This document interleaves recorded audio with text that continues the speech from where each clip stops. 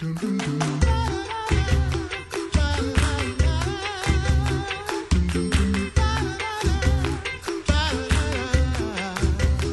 back to the Coffee Hour. I'm Andy Bates. I'm Sarah Golseth. It is Tuesday, August 13th. Lots of great and important life issues on deck today. Joining us now by phone, Dr. Michelle Cretella, Executive Director of the American College of Pediatricians. Dr. Cretella, thanks for joining us on the Coffee Hour. Thanks for the invitation. It's great to be here.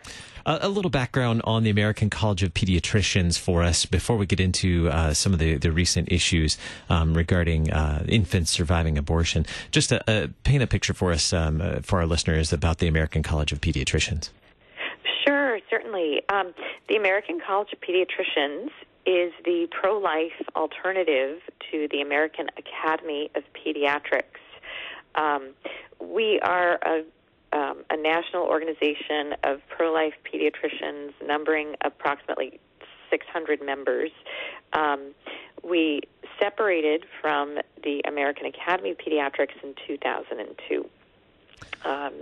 We also differ from the American Academy of Pediatrics in that we support primary prevention in terms of sex education and parent rights. Essentially, we're thought of and described as the conservative alternative to the American Academy of Pediatrics. And that's probably the easiest way to think of us. And great partners with the American Association of Pro-Life Obstetricians and Gynecologists as well. Yes, we have partnered for many years now with the American Association of Pro-Life OBGYNs, both in putting forth continuing medical education conferences and also in numerous joint letters promoting pro-life legislation and initiatives. It's nice to know that we have both doctors, pro-life doctors who care for and deliver babies, and then pro-life doctors who care for those babies as they grow up as well. Exactly. Getting to the timely issue of recent statements and information coming out regarding infants surviving abortion. What are the important terms for us to know as we see these topics coming up in mainstream media and in other news outlets as well? What are the important terms for us to know about this? Right. Well, what we are continually seeing is that the Democrats in the House are repeatedly shooting down the Born Alive Abortion Survivors Act. So we frequently see, hey, Democrats block ban on infanticide. So the Born Alive Abortion Survivors Act in the House and the Senate. It passed the Republican controlled, but the Democrats continue to block. And that's what makes these current standing regulations known as EMTALA, the Emergency Medical Treatment and Labor Act, and the Born Alive Infant Protection Act of 2002, even more important.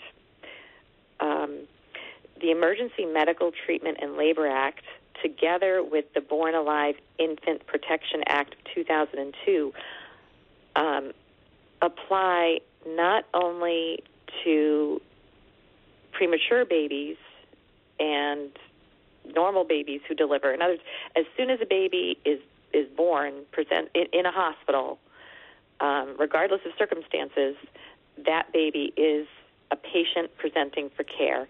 And under those federal laws, EMTALA and Born Alive Infant Protection Act of 2002, even if the baby is born alive after an abortion, he or she is still, under those federal laws, considered a patient deserving of evaluation and care.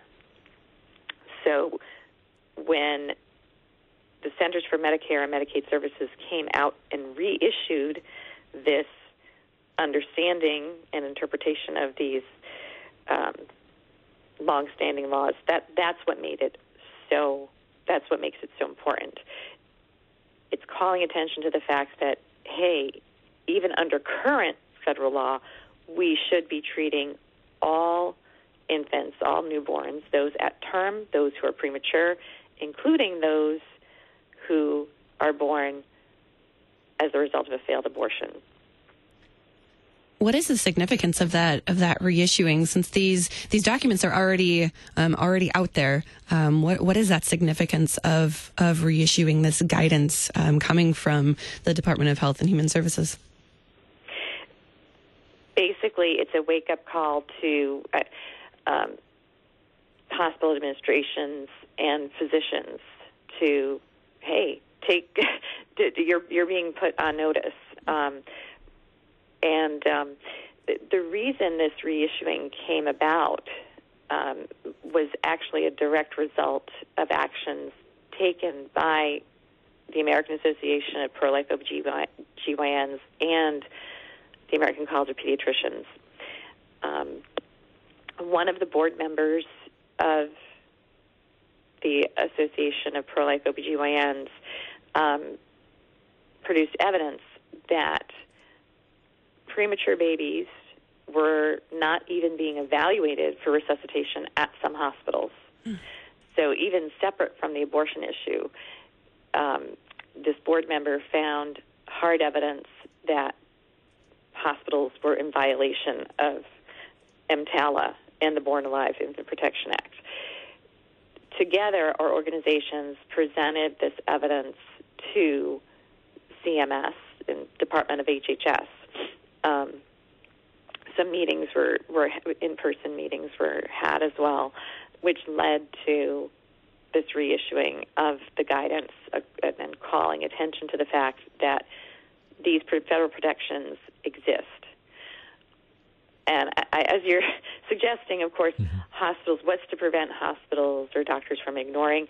Well, once you make it public, public knowledge, now patients, pregnant women have a right to know. They know that some hospitals have been ignoring this law, so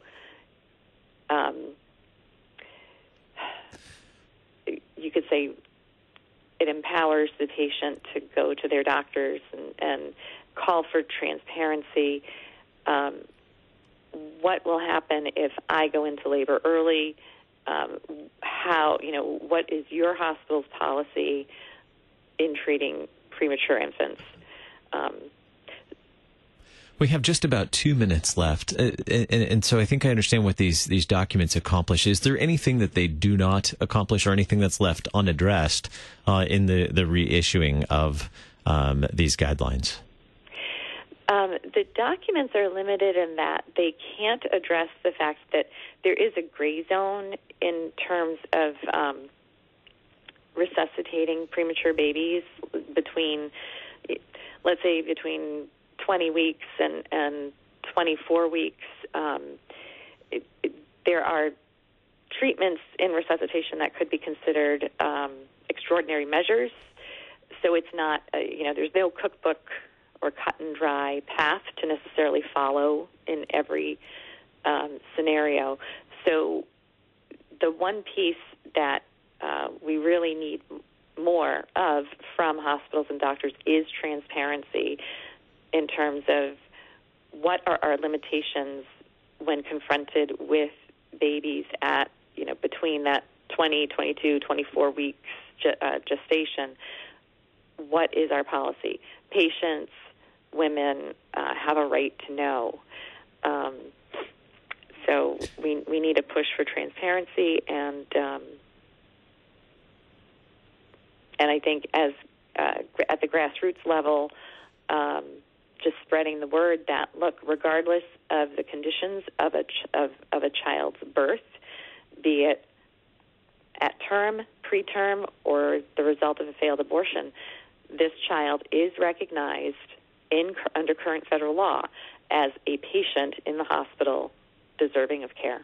Dr. Michelle Cretella, Executive Director of the American College of Pediatricians. Thank you for joining us on the Coffee Hour this morning. Oh, thanks so much for having me. You have a great day. Thank you. You too. Well, coming up tomorrow, back to school. I have to admit, it's first day of kindergarten for my son. So, oh boy. Yeah. So we're going to talk with some school folks today with Dr. Becky Schmidt this afternoon. So we can prepare that for tomorrow so you don't have to listen to me sniffle. Ball. Yeah. So we'll share that with you tomorrow morning. Back to school topics and take a look at the chapel talks for Lutheran schools for this year. I'm Andy Bates. I'm Sarah Golseth.